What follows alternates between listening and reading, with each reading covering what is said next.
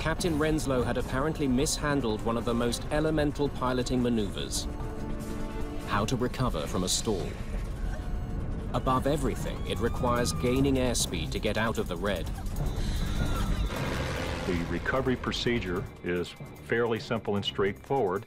It requires pushing forward on the controls and adding full power. At any point in time, had the captain pushed forward on those flight controls, he had a reasonably good chance of recovering quickly. From everything we've gained, that stall was recoverable on a repeated number of levels on a repeated basis. There was no reason for that plane to go down. Investigators also learned that First Officer Shaw, in trying to help Renslow deal with the crisis, inadvertently made things worse. I put the flaps up! She retracted the flaps, reducing the amount of lift as the plane struggled to stay in the air.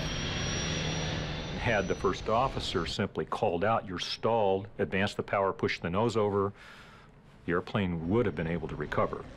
From a human point of view, it's sad to recognize that those sorts of things happened and the tragedy that came from that.